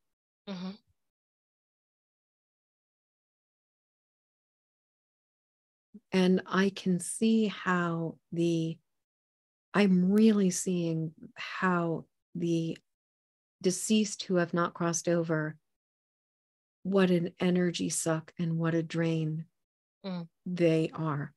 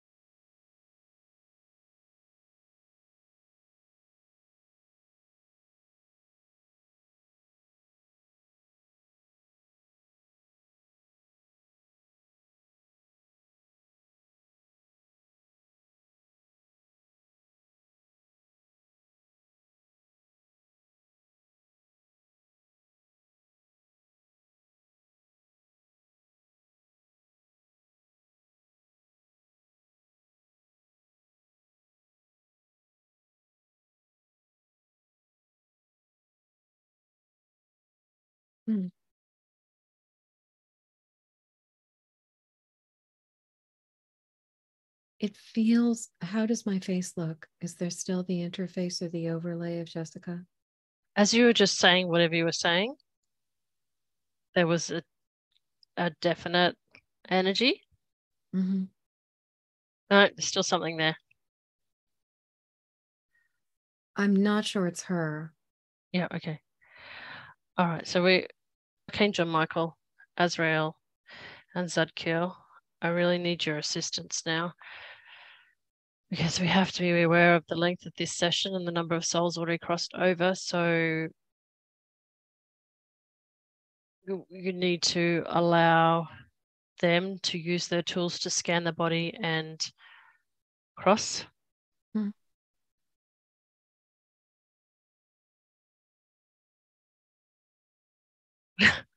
There will be a banter between Michael and Zadkiel, and I can hear it already. Leave some. No, don't leave some. Zadkiel is always going to be, they all need to go. I am hearing, I believe it said Kale saying, let it burn.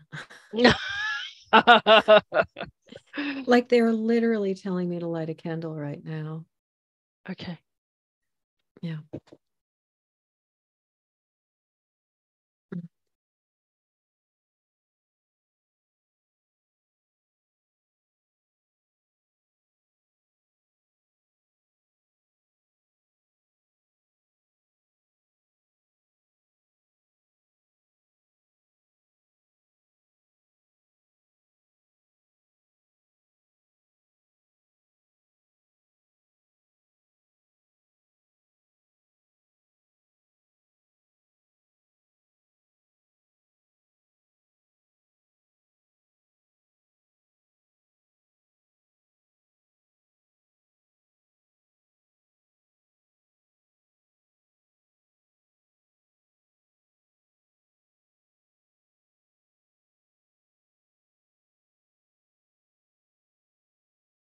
I can feel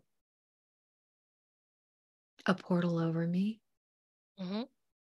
There's a really large vortex above me. Right.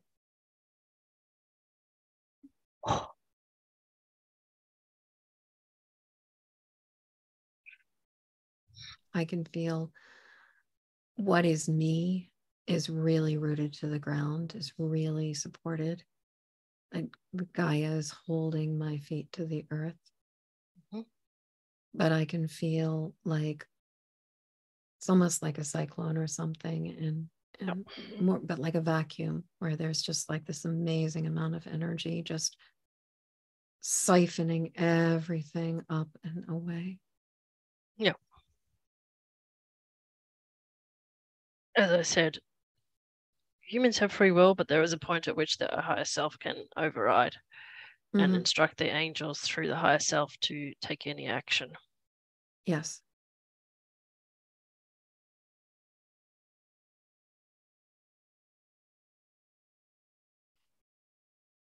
I do this of my own free will.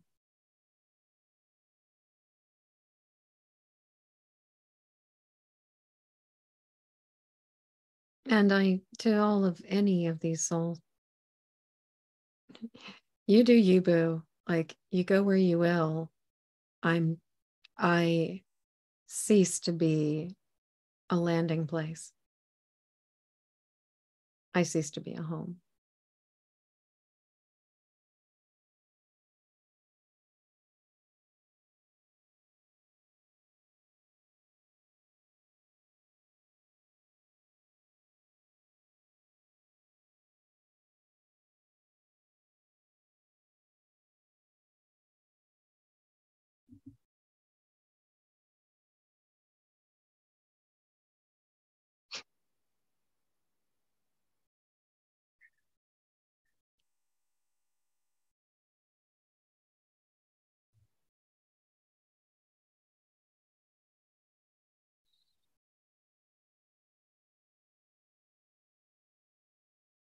It's my face looking.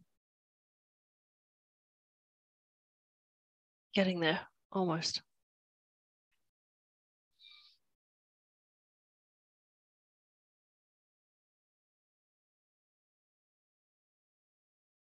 Oh.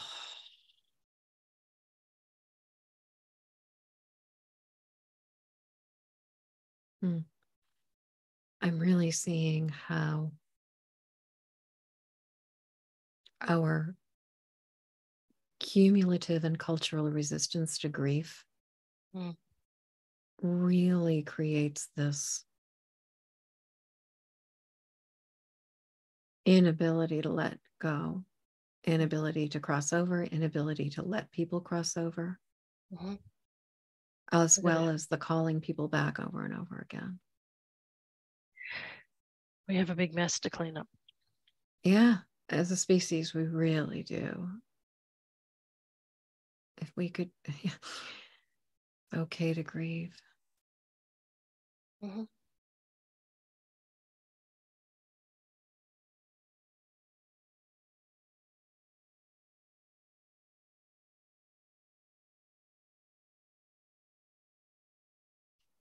I'm being guided to inquire about a friend who died, one of the people who died in 2013. His name starts with, his initial is K. Mm-hmm. My sense is that he did cross over because I've seen enough of what my sense is he did cross over. However, it seems like he has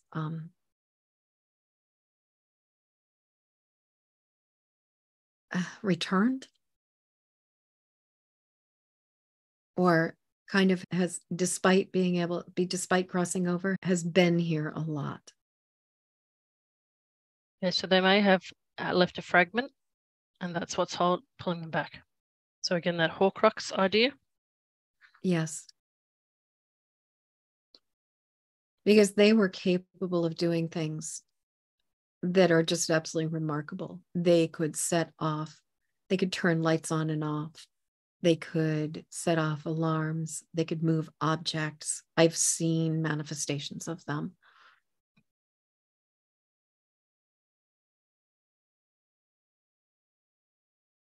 And I think their spouse's grief is the root, is what has held them back. Mm-hmm.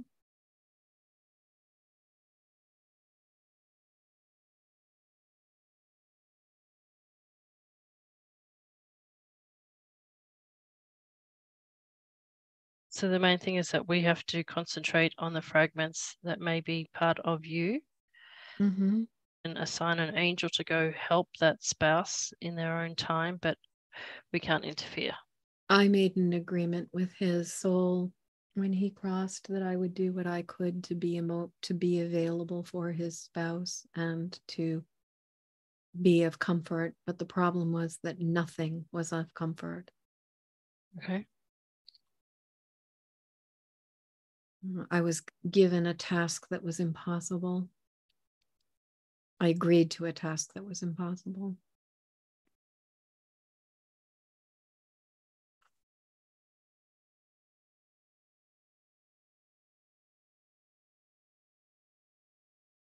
So what action should be taken? I need to release any responsibility for this. Okay. Because that's what bound he and I, my promise to him. Okay. It's an impossible promise. Mm-hmm. All right. So you release that in ways that are best for you. Mm-hmm.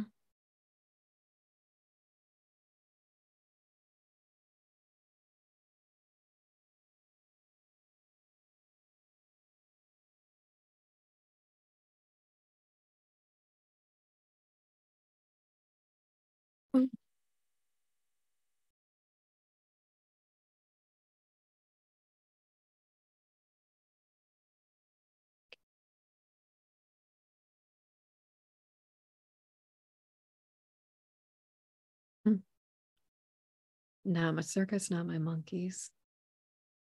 Mm-hmm.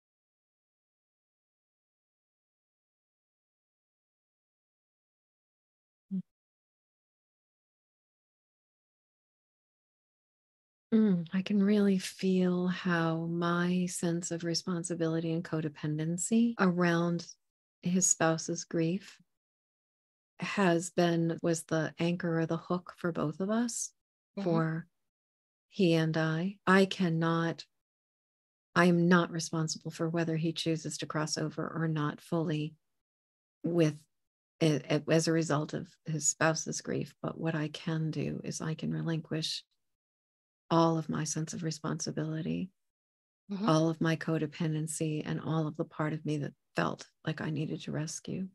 Mm-hmm. It was a situation that just sucked. It's just true. Mm-hmm.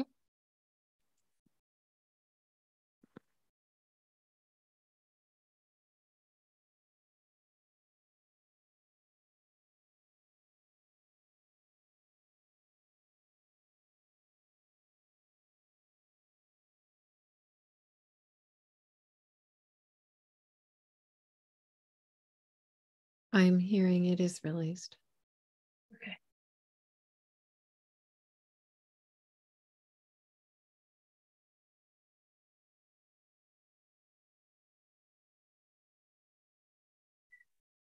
So right now, I would like to, irrespective of what's left, I would like to call in Archangel Raphael, because immediate healing needs to be done to all the spaces that are vacated from those that have now crossed over. So please accept the green ray. I accept. So I'm just going to be quiet for a little while, and I just need you to soak in that healing. We are asking for them to basically return all levels of energy in the body to a state as though there was never any attachment. So filling in all holes, voids of energy, making sure that all residues of emotion, thought, behavior are removed from this incarnation. Healing, sealing, and cleansing.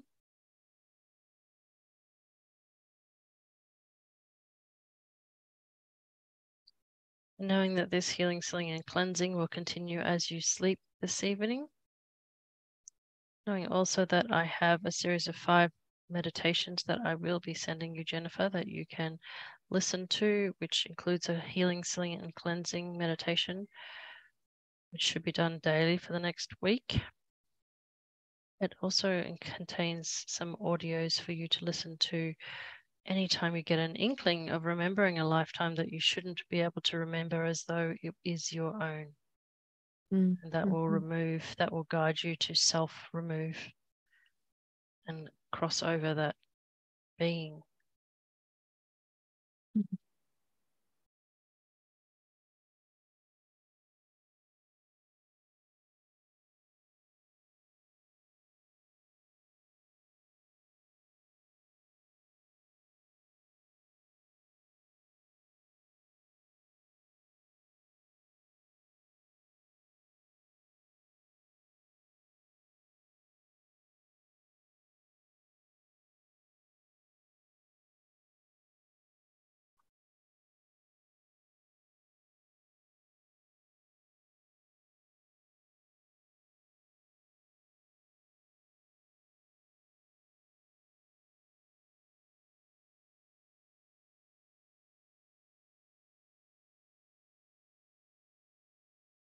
So Jennifer, as you visualize, heal, or feel the light healing your body, you can also focus your attention on healing the emotions from the stories.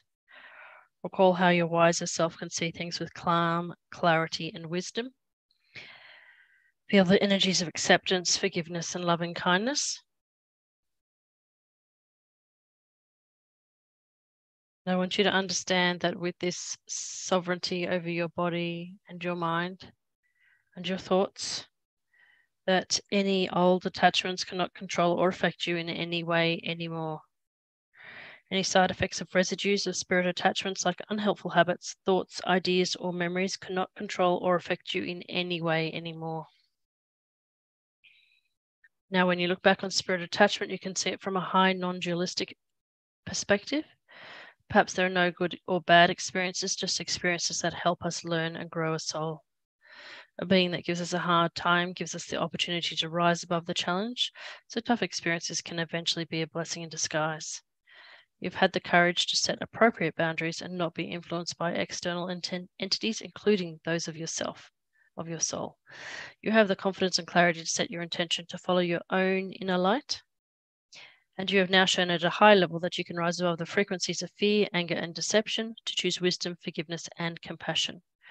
You've decided to rise above any heavy energies, and choose peace. I want you to imagine all the ways this powerful freedom you have attained in this session can benefit you in the future. You can feel amazing about all you've learnt and done. Congratulations. The next few days, I want you to really be conscious of reducing your work and exercise, increasing your sleep and relaxation, and going barefoot. Each morning and night, do this exercise of healing, sealing, and filling your body with light. We'd like to thank your spirit guides, your higher self, and the archangels for their help, and ask that they continue to assist cleaning and healing any old attachments in the coming days and weeks as we continue to resolve spirit attachments. You also have the power now vested by the session to be able to do this for yourself. Now I'll count you up at 5, assuming the green ray has finished, and at 5 you'll be able to come back fully into the moment feeling good. Coming up with 1, 2, 3, 4, 5. Eyes open, feeling good. Wow. Yeah.